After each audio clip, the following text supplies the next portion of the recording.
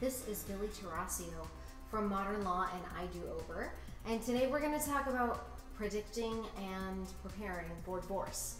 And I know that this isn't a fun topic, but it's one that we unfortunately need to discuss. I am a family law attorney and a divorce expert. I have been practicing family law since 2005. When I was 19, my parents went through a divorce, and it rocked my world so much. It was so real that it sent me on a path to become a divorce attorney.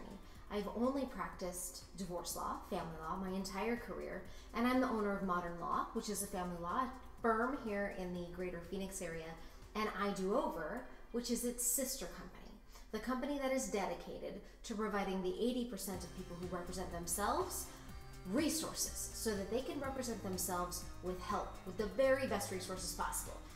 After more than 10 years in family law and listening to literally thousands of people, and then going through my own divorce, which I have been experiencing. I'm now divorced, but it's not an event, so I've been going through a divorce and experiencing a divorce and restructuring.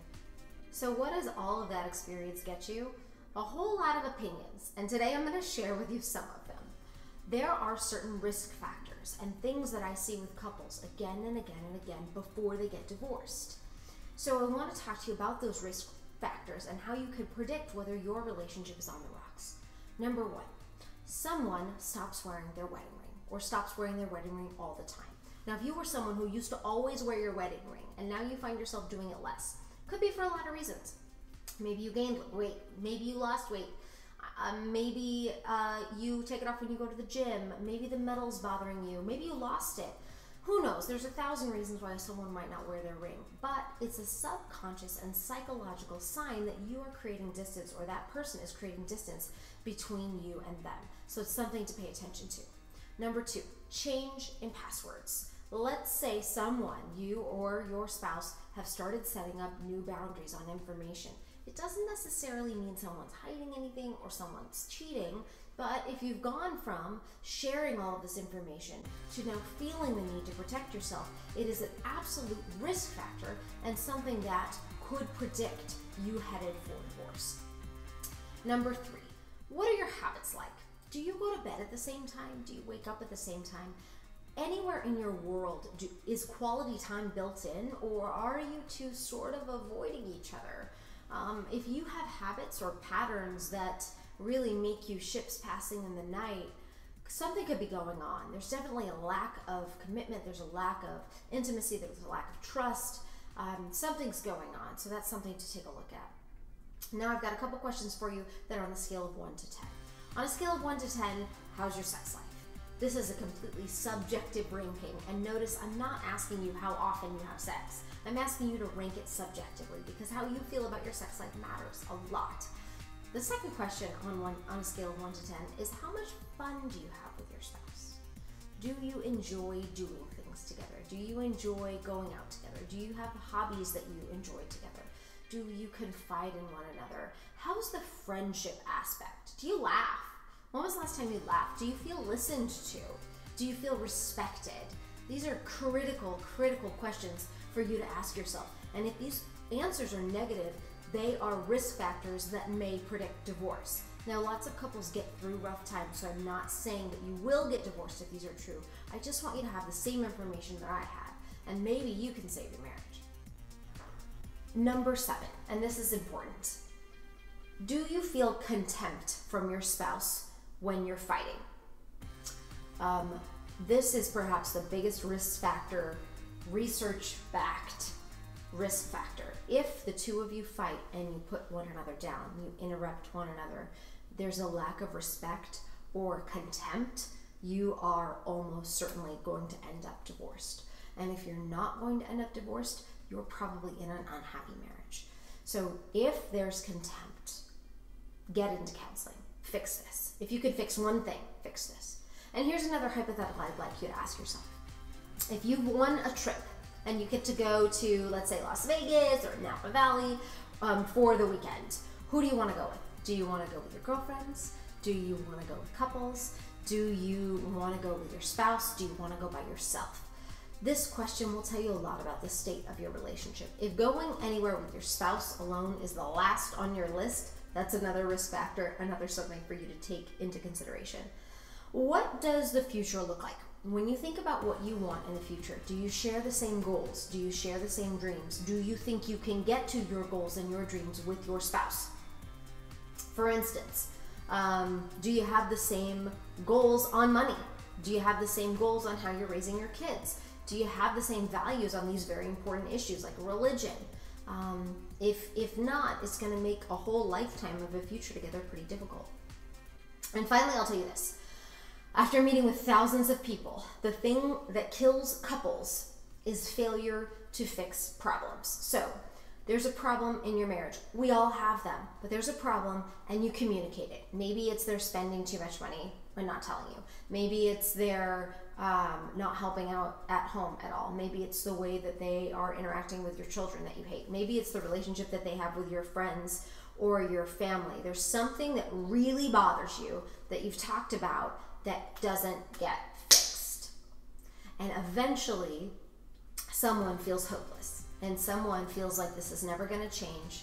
I'm living with behavior that I don't wanna live with, or in a relationship I don't wanna live with, and at a certain point you break. And so, what does it mean? If you've got these risk factors, you may not know when or if you're getting a divorce. It may not be up to you. It may not be on your terms. So as much as you think this has been going on for the last 5 years, it's going to continue to go on, that may be true, but it may not. What I see is that couples at this breaking point, at risk, it's just one thing. It's one fight, or it's somebody meets the right person and they've been so broken in their marriage that they fall in love with somebody else. Or the silliest fight is that last straw. And so you may not know when you're getting a divorce, and when this sort of thing happens, it may take a life of its own. So the second half of this video is how should you prepare if you are at risk. If these things that we've talked about are true for you, what can you do? Number one, most importantly, simplify your life. Do not take on new debt. Do not make big purchases. Do not move farther away from friends and family and support networks. This is the time to simplify your life, because it'll either make it easier for you to heal your relationship, or setting you up for when you have to restructure, how you can do that in a way that is least intrusive to your children and easier on you. So no new purchases, no new big debts. You want to simplify your finances and simplify your life. Take on fewer commitments if you can. Number two is figure out the state of your affairs, your finances. What do you have for debts? What do you have for income? What do you have for resources? Can you pay all of your bills? Could you support two households on the same income you have now? And most of the time the answer is no. But also, if you're getting a divorce, the answer is also you have to. You have to figure it out. So, or you have to decide, okay, I might be getting a divorce, but we're going to have to live together. I see couples a lot of the times where something has happened and they cannot be in the same house anymore. But, so one person leaves. The person who cannot handle it anymore leaves. But if they don't have a place to go or a plan, they've left their children behind and they can't take them with them unless they go back to the house where they don't want to be with the spouse who's there. So it's a really bad situation that I see people get themselves in again and again and again. So you're going to want to plan in advance wherever possible. So figure out the state of what you've got, figure out where you can live, figure out how you can afford to be in a place where you can have your kids, figure out where you can move to be close to their school so perhaps they can walk, so maybe you need less transportation. These are all the types of things you can think about. Do you have a separate bank account? Save your resources. This is not the time to spend money. This is the time to take a step back and to simplify. I've said that again. That's the theme. Simplify, simplify, simplify. Figure out your property, figure out your debt, figure out your income. Some things need to be changed now. Once someone files for divorce, a preliminary injunction goes into place that prohibits you from changing beneficiaries on insurance policies, changing health insurance, changing really a lot of what you've currently got. And the divorce process can take something like 2 years for some people. So in the event you get in a car accident and health decisions have to be made, do you want your soon-to-be ex-spouse making those decisions? No? If probably not. I'm telling you, divorce brings out the worst in people, and so this is probably not a decision that you would like your soon-to-be ex making about you. So you want to change your beneficiaries. Let's say your spouse is bad with money. If you die and your life insurance policy goes to your spouse, and he's going to spend $1 million, or she's going to spend all this money, who's going to take care of your kids? So you want to start thinking about this and making these changes now. If you are thinking about selling your house and downsizing, I'd say go for it. That might be easier while you're married than while you're going through a divorce. So downsizing's okay as far as big decisions. Upsizing, please don't. Please pause. Please wait. Make sure and check out iDoOver.life, where you can find courses on the family court system and everything you need to know in order to navigate this. Whether or not you end up getting divorced, this information may come in handy for you or maybe a friend.